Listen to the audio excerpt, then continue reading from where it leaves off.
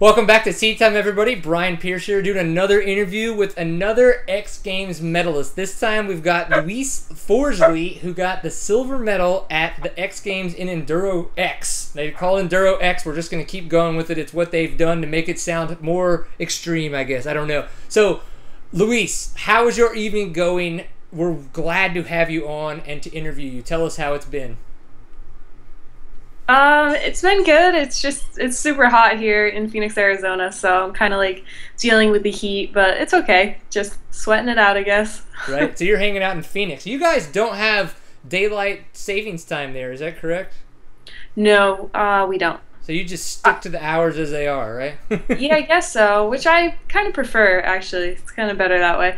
I'm originally from Massachusetts, and they always like do the daylight saving time thing, and so it gets dark at like 5 o'clock at night, sometimes 4:30 in the afternoon. It's just like so frustrating. You can't do anything in the winter time when it gets like all dark and cold. So right. That's why I'm in Phoenix, actually, just because I hate the East Coast so much. You grew up there. You probably spent enough time out there in the wilderness, so it's probably good to change it up. So do you have to wake up super early to get like road rides in and stuff like that because of the heat, or do you just change it up and go to the gym different days and stuff? We kind of change it up, but like we're gonna start getting up really early because lately we've been leaving at like going out and riding at 8, but it's just gotten too hot, like way too hot to do that now. So tomorrow morning we're actually gonna get up at 4 and go after from there. Whew. I'm not excited about it. I'm glad I don't have to do that, man. That's for sure. Well, congratulations on your silver medal at the X Games. We think that that's pretty awesome. As you know, your name's been floating around a little bit. You actually got a win at round 2 of the Endurocross Series before the X Games. Did that do anything for you? Kind of just confidence, anything like that, heading into the X Games? Yeah, it definitely did. I was really excited about it and just happy to pull off the win. And it was a confidence booster, but unfortunately I had a lot of trials nationals the like 2 weekends prior to the X Games, so I was doing trials only, and it was all on the East Coast, so I couldn't even, like, I wasn't even riding my dirt bike. It was just trials, and it was just too bad because it totally got me out of my Endurocross groove. So then I came back to Arizona and only got to ride like the Endurocross track like 2 times before the X Games race, which was just frustrating because I feel like if you don't ride Endurocross and train for it all the time, then you just lose it so quickly because it's so intense and like just a totally different sport on its own, and you can't really I mean, other sports like help train for it, but for me, it's the best to be on the Endurocross track as much as possible. Yeah, that's kind of what I'm getting. I've done a couple different interviews with a couple different people about kind of like X Games, Enduro X, and all that stuff. And man, that is just what people have been saying, is that there's no way to really, and if you're not specifically training for Endurocross, there's no like global way to train for it. You really have to be very pinpoint on the fact that that's what you're training to do. Did you have any just outlandish or crazy wild experiences while you were at the X Games? I mean, it's something no mere mortal like myself has been able to do. So I want to know, how about your experience there at the X Games, and if anything crazy went on? No, there wasn't anything too crazy. I feel like the first, I was only there Saturday and Sunday, and like both days I was just so nervous and just trying to like contain myself and my nerves. So, no, there wasn't anything too crazy. It was fun. I met like a lot of new people, and a lot of the moto girls were there, so I met some of them, and that was cool. And I met some other good contacts, but nothing too crazy.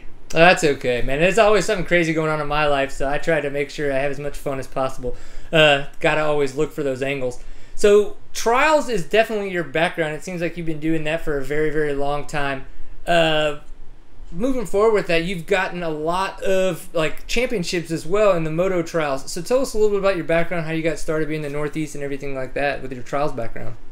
My dad got into trials in I think like '99, and in 2001 I started riding. I was like not into school, didn't do any school sports, I was like a couch potato, didn't really want to do anything. And then I started riding trials with my dad, and I just like loved it, and I had just a natural talent for it, and my dad knew that and I knew that, and so I really just I loved it too, so I just wanted to ride as much as I possibly could so I could get I just kept setting like goals for myself, and they were pretty high, just to be able to compete with the guys and beat them, and then go after the national women's champions.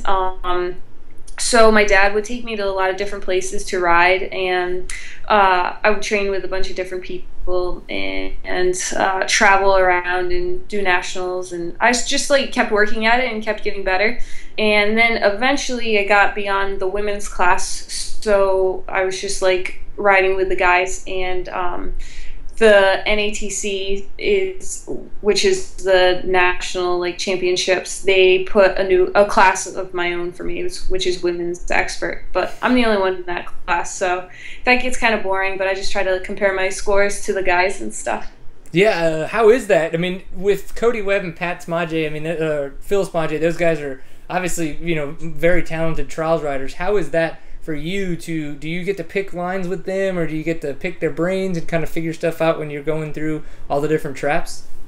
Not with them too much, because we all start at different times and they start later than I do. So I'm not really around them too much, but I love watching them ride, and I think they're like absolutely amazing. They're such talented riders, and it's, you know, they're cool people too, so they're fun.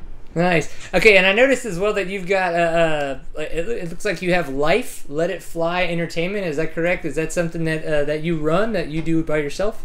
Yeah, I do. About it was, I think 2 years ago. I 2 years ago I started Life, which is like my trial stunt show, and it's kind of like what Jeff Aaron does. But my daughter's poking her head in. Gonna make it easier for everybody. I've actually had a trials bike, and I thoroughly enjoyed it. It was a lot of fun. I liked how complicated you could make just about everything. There was a way that you could find just going in a complete circle without trying to dab and keep the forks just locked in one direction or the other. I enjoyed just the fact that you could kind of take that and just sit there and do circles, and it would go by within 10-15 minutes, and you just had so much fun trying to stay up. Yep, definitely. I don't know. And it's like such a good, like, it's awesome basics and such a great starter for dirt biking, like dirt biking in general. So yeah. So speaking of trials being a great, you know, key into basics of motorcycles, you've been doing actually quite a few different types of races from what you've grown up doing. So you've been doing a little bit more of the GNCCs, a little bit more of the Enduros, obviously the Endurocrosses. How have those other races, those race series been treating you? I only did a few, and I'm like not that fast yet. So I did all right in them. Like I would podium, not in GNCCs. I didn't do that great there, but I really enjoyed it. So I had a lot of fun, and I definitely want to continue being able to do national enduros and GNCCs. But like unfortunately, they're on the East Coast, and now Endurocross is pretty much on the West Coast, and I can't travel back and forth because it's just like too much. Unless I got like a big sponsor that I could buy plane tickets and stuff and fly, right. That would be easier. But for now, I kind of just have to stay on the West Coast for the Endurocross, because I guess Endurocross just suits my style a little better than flying through the woods. So. Well, that's okay. So yeah, it looked like you did Florida and Georgia this past year. So those 2-hour GNCCs, because you guys do the AM class. How does that compare to the enduros that you've done this year? They're just so intense, because you like take off and you do not let up at all unless you're like crashing, and then when you're crashing, that's taking so much energy too. So it's like really tiring and intense, and I was actually there by myself, so it was difficult to kind of do everything the day before and get my bike worked on and just prepare everything, and then go in and try to focus on like racing and fueling. And it was just, I probably shouldn't have done it by myself, but I didn't have a choice at the time. So but I did have a good time. It's like an awesome workout. It's a really good experience, and I liked it, and I definitely want to be able to do more. Yeah, for sure. I'm going to be heading to Loretta Lynn's this year for the last GNCC round, and I'm looking forward to hopefully being able to race. I'll be in the industry class, just goofing off, trying to race Jagan Wygant, the Weege, and see if I can beat him. I don't know if it's going to happen, but we'll see. Whatever. But I mean, so moving forward, what's next? Is there any big thing that's coming up, or maybe anything that's happened in the past week and a half since you've gotten your silver medal? What's going on? What's in the future for you? I'm gonna finish up the Endurocross series. I'm pretty excited about those because I like racing Endurocross, so I'm excited about that. And I would like to do maybe some more GNCCs in the fall time if it's like possible for me to do that. I'm also gonna go home to Massachusetts at the beginning of August and go on like I haven't seen my family for a while, so I'll go on vacation with them. And what else? Just train a bunch. Like since the X Games, I got extremely motivated taking a silver place. So I wasn't like thrilled about that. So now I'm like ready to tear in there real bad. So I like it. You got to, man. You got to keep moving forward. I know you've got it in you. Obviously, you've been pushing yourself your whole life, and it's starting to come to a really big culmination. So congratulations on doing so well. But yeah, I know you're probably wanting that gold, but it's going to happen, I think, if you keep pushing for it. Yeah, I hope so. I definitely want to. I watch the guys ride, and they're just like so awesome, and it looks so cool. And I definitely want to be able to, try to shoot towards how they ride instead of just, going over the obstacles. I want to be able to speed through things and jump things. So I definitely have like a lot ahead of me, but I'm like totally pumped for it. So absolutely, I'm excited. Well, it's definitely a whole nother level, and that's okay. You just got to practice, and you'll be able to get there.